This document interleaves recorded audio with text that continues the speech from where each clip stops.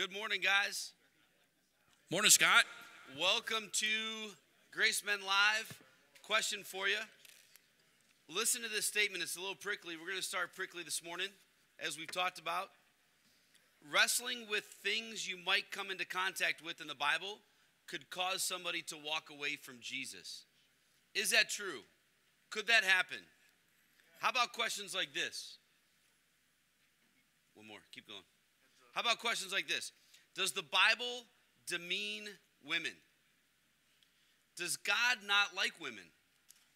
I mean, after all, in 1 Timothy 2, verses 11 and 12, I hope you can sense a little bit of my sarcasm. A woman should learn in quietness and full submission. This is what the scripture says. I do not permit a woman to teach or to assume authority over a man. She must remain quiet. And then in 1 Corinthians 14, it says, women should remain quiet in the churches.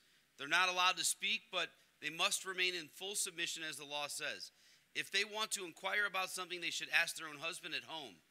For it is disgraceful for a woman to speak in the church. So we can't ignore these verses. These are in the scriptures, in the New Testament.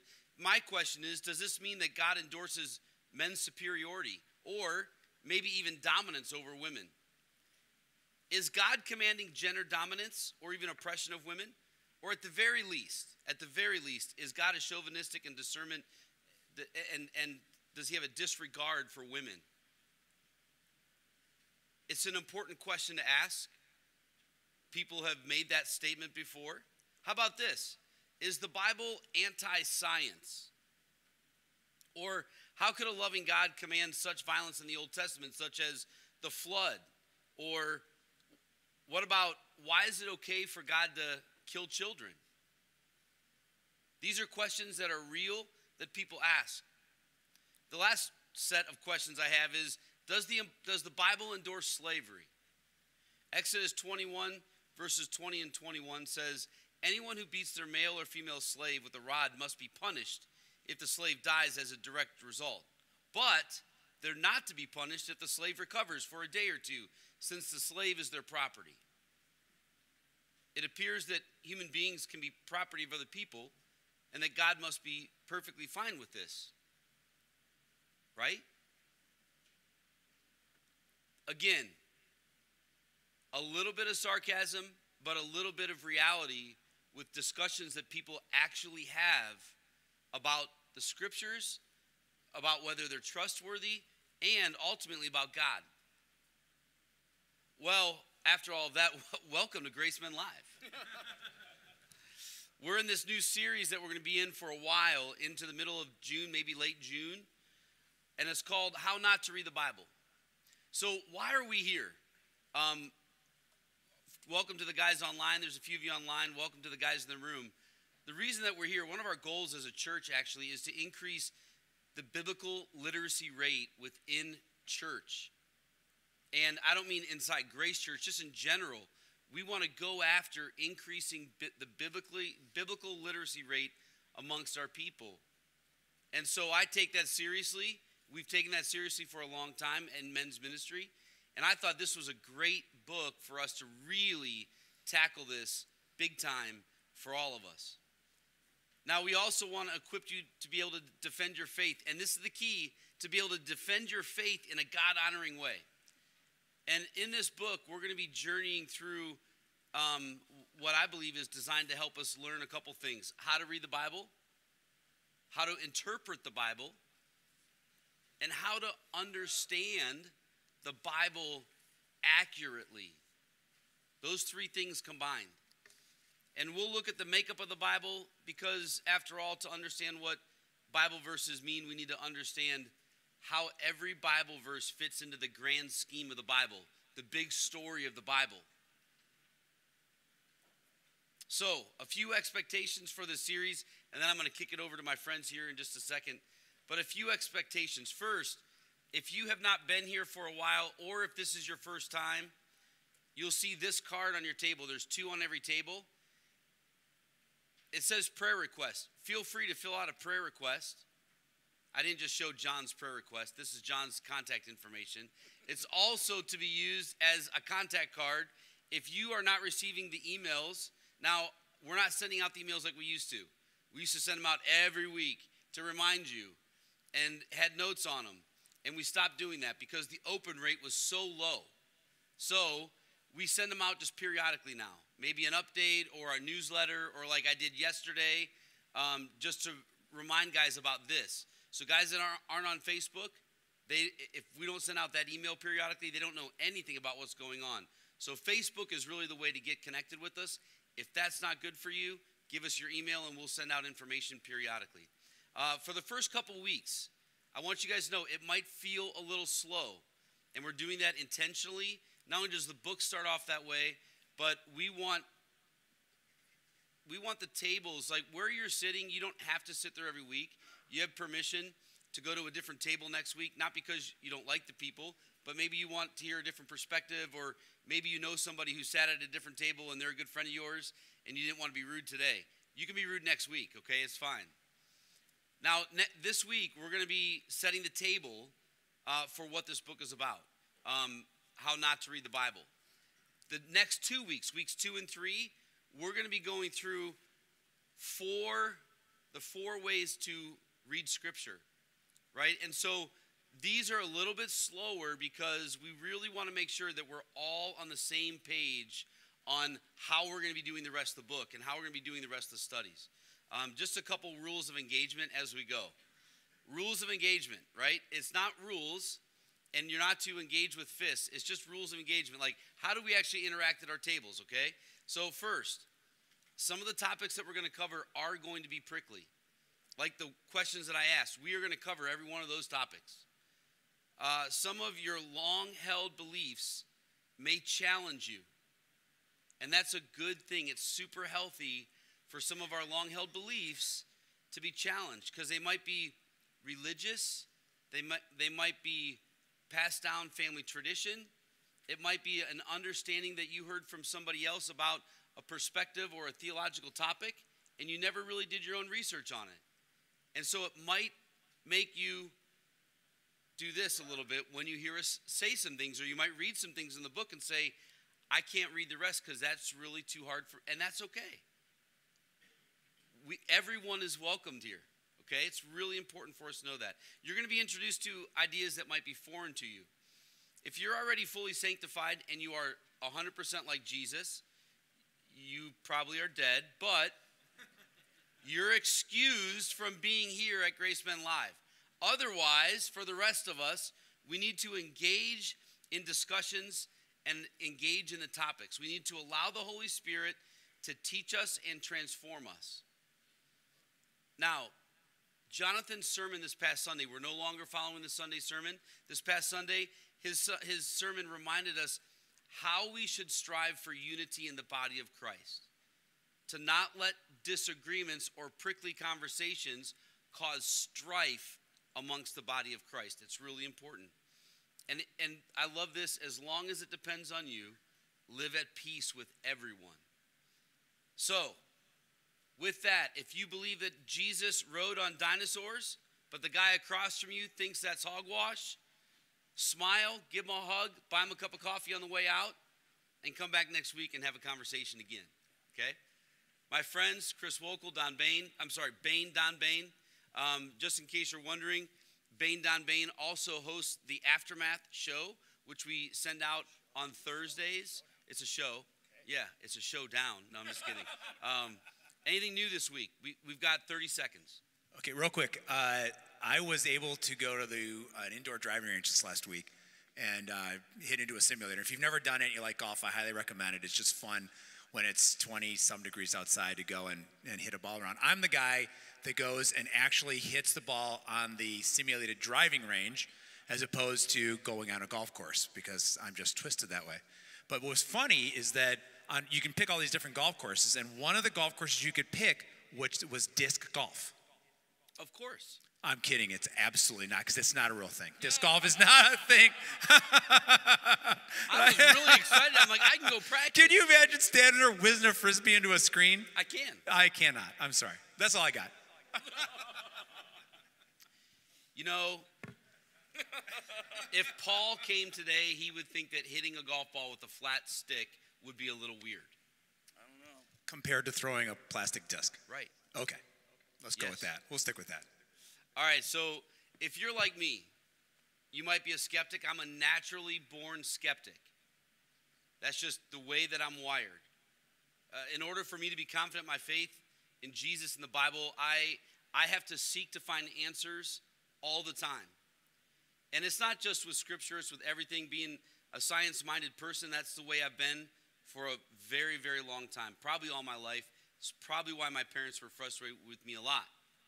But I had 3 major events happen in my life that caused me to be a skeptic in my faith specifically. The first is when I was 19, my girlfriend died, and I really just questioned God. As I was being drawn to the Lord, as it says in John 6:44, I was skeptical about God. The second was after I said yes to Jesus, I was living in Michigan, which I really doubted whether the Holy Spirit lived in Michigan. I have since come to find out he does. He does live in Michigan as well. But I was away from family. I was living on my own, and this was post-college. And I was really questioning some big decisions in my life, like, should I marry Maureen? That's a big life decision. And it was a question mark that I was so lonely and so alone living up there. I was questioning even Jesus at times. The third time that I really was a skeptic or questioning my faith was after a catastrophic stroke that my father-in-law had. It's been now almost 7 years. A lot of you guys have heard that story. But I really questioned whether God was a good God when he allows bad things to happen to really good people. Now, you might be like my wife. You might not be like me. My wife is naturally a person who has the gift of faith. Maureen has never questioned God. Ever since she put her trust in Yahweh, the I am with you God, she's never questioned anything, including when her own father had his stroke. She trusts people the same way that she trusts God for the most part, unless you're a Michigan fan or a Yankees fan. But her trusting faith is amazing, and it's truly a gift of the Holy Spirit. And sometimes I've depended on Maureen's faith when my faith was skeptical. Now, you may not be either. You may not be a skeptic. You may not be a person who has the gift of faith. And maybe you've never even thought of these. That's fine. But I want to encourage you this morning to really take a look at which one you might be. Because most of us fall on one or the other. Sometimes we can hit both at times. The reason that's important is because of what we're going to be going through in this book. Don? Yeah, so what this book I think is going to do for us is it's going to help us find answers to some really difficult questions, maybe questions that we've wrestled with for many years. It also is going to help us to learn how to read, interpret, and understand the Bible. I know that when I've only read the Bible through once, cover to cover. I'm in my second time through now, and I think that when I read this book, it really helped me put a lot of things into perspective, and most importantly, gave me a process to go through when I'm reading the Bible and how to kind of think through some things. One of the things that I really appreciate about the author is if you look at the acknowledgments page here in this book, he actually acknowledges 2 atheists. And to our knowledge, I don't think these atheists have ever come to know Jesus. Now, how in the world can a Christian acknowledge atheists in his book that he's writing about the Bible? The thing that I appreciate about him, he acknowledges Sam Harris and Richard Dawkins. You guys probably know the Richard Dawkins name. Very strong atheists. Not only were they strong, they were incredibly strong critics of the Bible.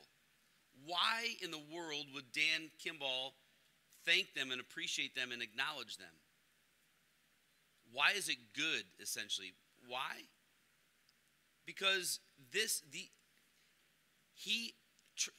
these guys made him ask questions about the Bible that he dug into, and he was able to find answers to their questions, actually. And so when people come at us and ask us really hard questions, I know that I've had friends and family who have done this to me. Early on in my faith, I got angry because I didn't know how to defend the faith, and it actually scared me. As I've gotten more mature in my faith and grown deeper in my knowledge of Scripture and some understandings, there's times I'm comfortable saying, you know what, I don't know, let me get back to you. I do some digging and talking to other people. They help me understand it, and then I go back to them, and then we have a great discussion. I'm not trying to convince them. I'm just answering their questions. And I believe that's what Dan Kimball has done. He's answered their questions. He's not trying to convince the atheists. But real people have these real questions, and I believe that we really need to answer them to help them understand and have a better understanding of who God is. So one of the things he says is that we should not be closed-minded.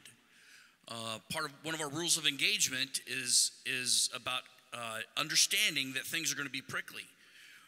We should not be afraid of hearing criticism, and we shouldn't be surprised when people mock the Bible. I mean, we know that occurs. What we should instead do is become more comfortable in those conversations, comfortable with thinking about Scripture, examining Scripture, and how to do so.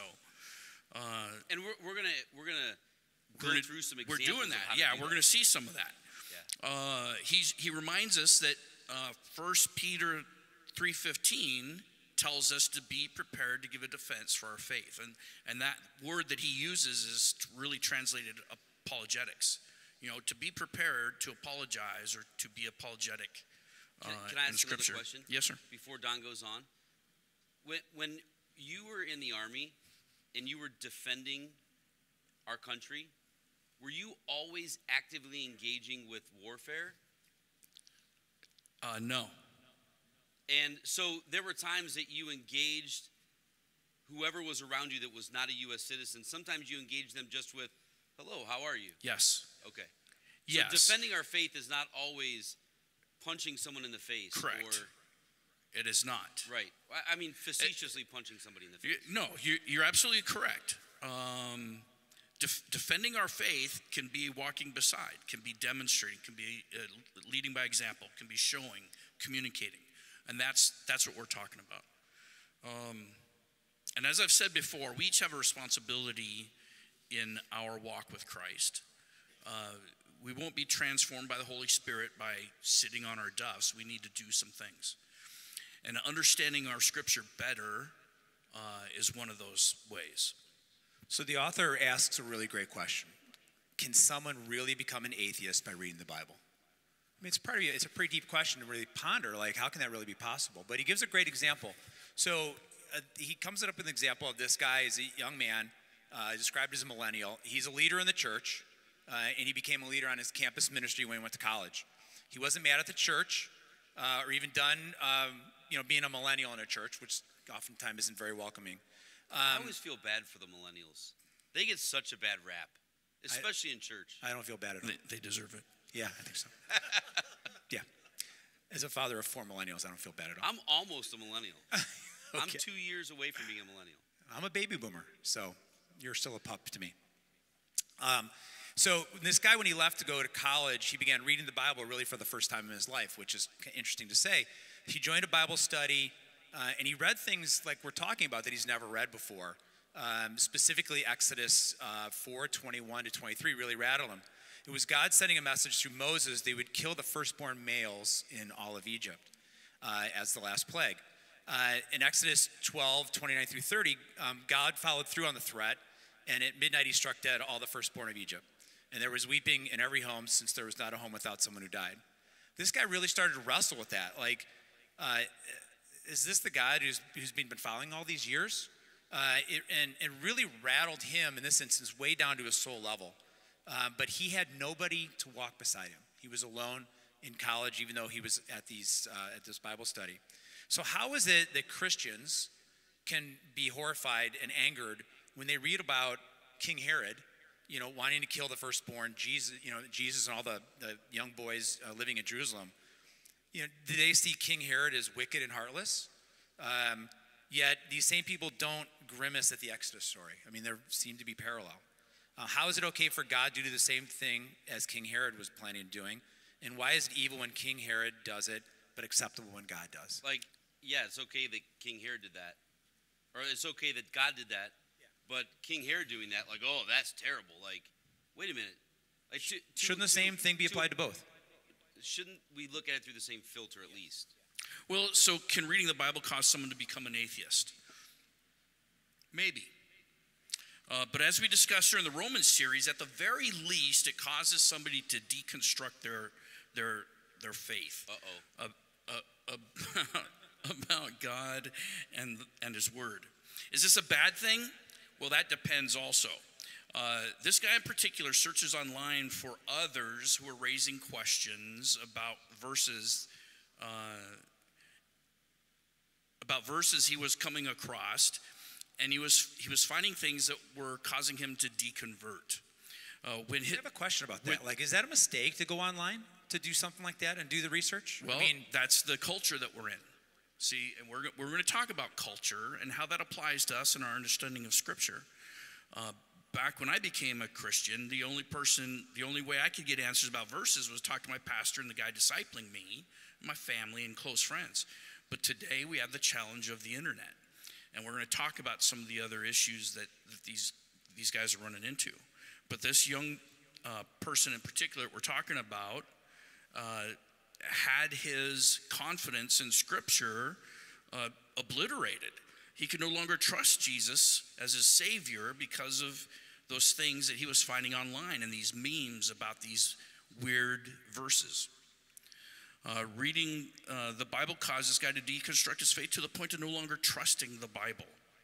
And it's not just Christians who deconstruct, non-Christians do so as well. Non-Christians stumble over these things.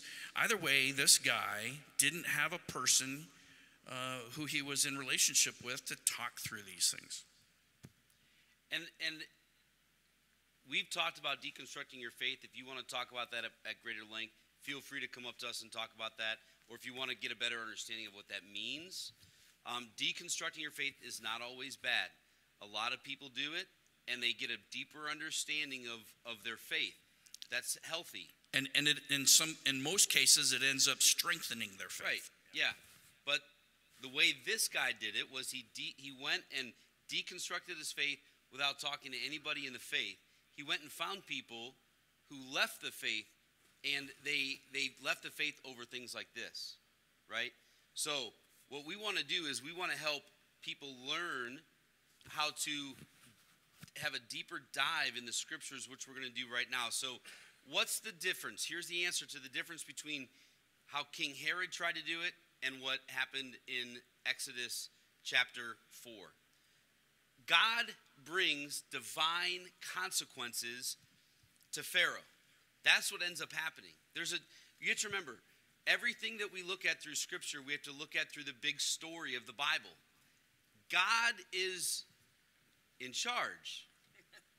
And if we understand these two scriptures, these two sections of Scripture, these two stories, through that lens, that God's in charge, He's the creator, then that helps us understand what happened. So what happens? God actually reminded Pharaoh how many times about what he was doing to the Israelites? How many times? Before he struck the firstborn dead. How many times did he remind him? 9 times. So is that a God who doesn't care and a God who doesn't give people chances? He's like a cat. 9 lives. He was given 9 chances. Now, what about the section that talks about God hardening Pharaoh's heart? It's a fascinating topic. Did God harden Pharaoh's heart? Well, it says that 2 times in Scripture. 9 times in Scripture, it says that Pharaoh hardened his own heart. There's a bit of a mysteriousness with this, isn't there? Did God do the hardening, or did by God asking, it caused Pharaoh to harden his own heart against God? We have to say, for me, it's like, I don't know. There's a mysteriousness there that I'm okay with, right? Because if we take a deeper dive, we have a better understanding that there's actually a mysteriousness between God's sovereignty and man's free will. There's wrestling matches that happen today. There's actually denominations because of it, right? So we have to say, are we okay with the mysteriousness parts of God? I sure hope so, because he's God, right? That's what makes him God. And for a long time, I did not like that mysteriousness, so I remained God in my own life. And if people are there, we want to love them anyway, because God calls us to. And that's where we have to learn, how do we engage in these conversations without causing people to question God even more by our reactions or how we respond, right? So, remember, Pharaoh is treating God's chosen people in a horrible way. Horrible treatment. Very harsh conditions. He even refused to let them be fed at times. And because he knew that if he freed the Israelites, what would happen to his economy? What would happen to his kingdom? What would happen to his reign? Maybe it would be really bad. He would lose everything. The only way that Pharaoh could let God's people go would be if a mighty hand would finally compel him to release the slaves. And that's what God finally did. For me, if I'm watching this in a movie, I'd be like, on life number 5, I would have been like, seriously? And then 6, you're like, I mean, if I treated my kids like that, people would be questioning whether I was a good dad, maybe, right? Like, you give your kids 9 chances before you finally give them a punishment. Man, God gave him 9 chances. So again, there's that balance between God's sovereignty and mankind's free will. And that's the mysteriousness of all of it. Now, what about King Herod? He was wanting to kill the Messiah and thwart whose plans? The creator of all things. He was trying to thwart God's plans to rescue the world, which God was not going to let happen. He was not going to let one person thwart his plans, right? So, one was God's consequences, and the other was man's plan to bring God's plan down. Well, who's going to win that battle? I don't know if you've ever tried to bring God's plans down, but it usually doesn't go very well, at least not for me, when I try to do it my own way. So we all know that there's consequences in life. And Pharaoh had the chance to prevent this from happening, actually. He could have released God's people without the 10th plague happening. He could have. We must keep in mind the big story of the Bible and look at everything through that lens, that everything points to Jesus. He is redemption. He is Savior. And he came to buy back or exchange one life for another person's life. Now, though there are strange and weird things in the Bible, we have to remember there are explanations to it. The question is, do we take the time? Do we take the time to research it? And do we take the time to maybe be okay that this is really hard to understand, or this part might be mysterious? A lot of times we don't like to give that answer to somebody because they might walk away and say, you are crazy. And that's okay. We need to be okay with that. So, how do we know the Bible is the one sacred book out there amongst so many other holy books? Who's to say that the Bible and its teaching makes sense for us today? How do we do that? How do we practically apply the Bible to our lives today? We can't just sweep things under the rug like the topics that we've talked about so far this morning. We can't just sweep them under the rug and act like they're not there. I know I did that with some of these big topics for many, many years because I didn't know how to defend it, even to other Christians. I didn't know what to say. I didn't know where to turn for many, many years. But if we don't have reasonable responses, people are likely to walk potentially away from the Lord, or at the very least away from seeking the Lord. And even that alone is a wrestling match. Well, did God know they were going to walk away? These are the wrestling matches that we have. One thing that we want to make sure we don't do is use my laziness or my lack of desire to go find the answers. We don't want to use that as an excuse of, well, God knew they'd walk away anyway. Well, maybe he was going to use you to speak truth into their life. So let's do the hard work. Let's do the dig deeping. Now, the what? What did I say? The dig deeping? Right. Yeah. Yeah, The deep deep digging. digging. Yeah, thank you. I need my friends up here with me. So this is the key, though. Let's examine these Bible verses in their context while applying specific study methods. And that's what we're going to talk about for the next 2 weeks. The next 2 weeks might be a little dry. Hang in there because it is, after the week 3, it's going to be awesome. We are going to have some prickly conversations around these tables. And I just hope that no one kicks their chair out, slams something, and walks out the door. That's my prayer. But none of these things should keep us from taking a deep dive. Nearly all of the disturbing, wild, and crazy things in the Bible, they're in the Bible, right? They're being read incorrectly, like unicorns. We're going to talk about that in a second.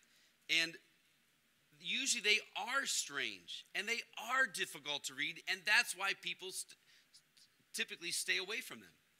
Well, so exactly. In fact, don't ever read a Bible verse, or you might end up believing in magical unicorns. Wait, don't read a Bible verse? Don't read a Bible verse. Before we started talking about this new session, right? And I want to see hands. Before we started talking about this, how many had never heard that unicorns are in the Bible? Yeah, see? You two also. That's fascinating. So this is our challenge. This is what we're trying to address. In fact, there are unicorns in the Bible mentioned 9 times.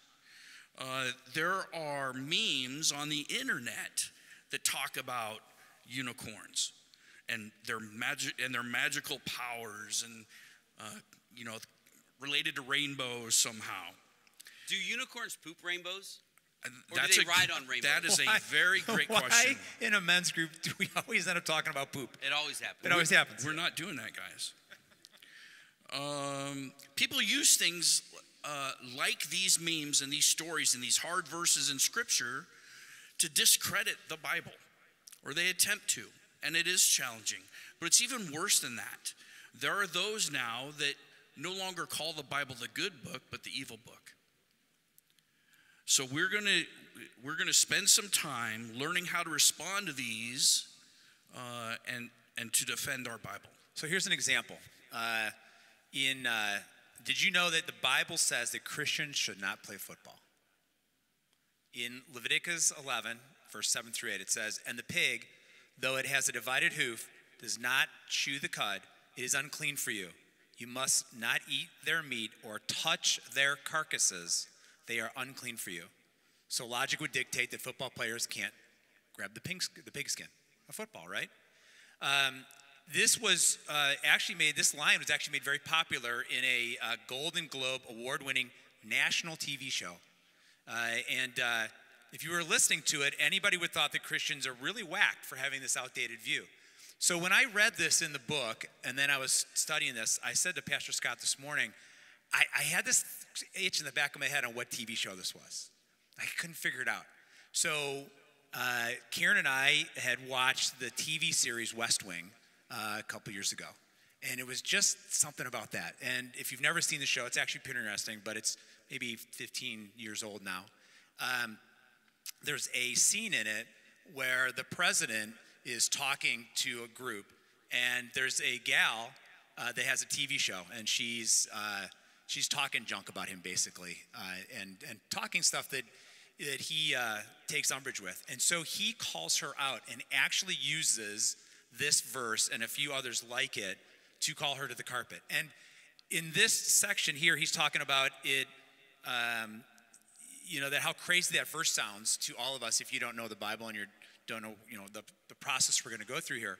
But what's interesting is that if you watch the whole show, he actually supports what we're talking about, because he calls her to the carpet for doing things that just reading a verse and taking it kind of out of context. But why is that verse not true? Why is it not true? Well, a football isn't a pigskin, is it? It's cowhide. And we're going to get to it next lesson. That's Sorry. not this lesson. Yeah, nice job, Scott. I'm sorry. Spoiler alert. I'm so excited. So when reading the Bible, never read a Bible verse. You must read all the verses. Well, you need to read verses after and before. You got to be willing to explore beyond a literal and out of context reading of a single verse. When we do, we discover the Bible's not sheer nonsense. So we're going to wrap up with the unicorn.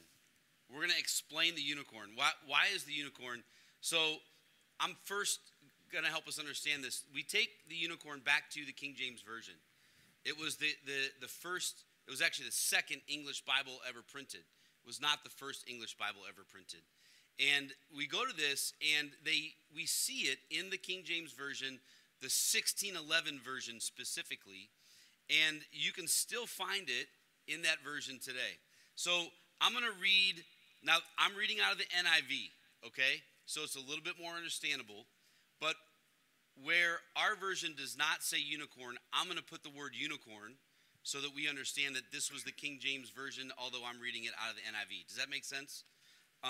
So Isaiah 34:7 says this, and the unicorn will fall with them, the bulls, the bull calves, and the great bulls. Their land will be drenched with blood, and the dust will be soaked with their fat. Now, Job, this is probably my favorite one. Job 39, verses 9 through 12, it says this. Will the unicorn consent to serve you? Will he stay by your manger at night? Can you hold firm to the furrow with a harness? Will the unicorn till the valleys behind you? Will you rely on him for his great strength? Will you leave your heavy work to him? Can you trust him to bring in your grain and gather it to your threshing floor? Does that sound like the same unicorns that our world has depicted today? So, it makes you question, wait a minute, what are they talking about? Well, we have to go back to the original Hebrew and Greek. So the Hebrew word for unicorn, as it's stated here, according to the King James Version, is rehem. R-E-E-M, rehem. And the audience who received rehem in 1400 to 700 BC would have known what animal they were talking about with rehem. And it didn't have any rainbows in it. This was referring to an animal of great strength, as it says here, right? An animal that would bring all the grain in. That's a strong animal. And then it was an animal with a single horn. Now, the 1611 scholars didn't know what animal rehem was depicting or referring to. When the Hebrew Bible was translated to Greek in the 2nd or 3rd century, they chose the Greek word monokeros to describe rehem. And monokeros, translated to English, is literally one-horned. Well, the best English word to represent one-horned in 1611 was unicorn.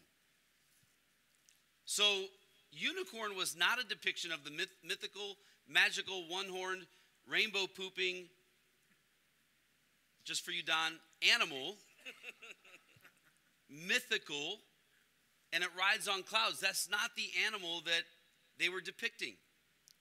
Even in 1611, if you were to think of a strong animal with one horn, what animal would you think of? A rhinoceros.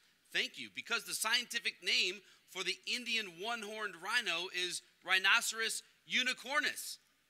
Isn't that fascinating? So they took it down to unicorn in 1611. But in 1400 to 700 BC, the people receiving it, there were various types of rehems. So it was a very large, powerful oxen that would work the fields. And it would have been like a bull with a single horn, a rhino. The Assyrians called this animal Rimu. And today's scholars, they translate Rehem into the English word wild oxen. So in the NIV and anything else besides the King James 1611 would translate that word now to wild oxen.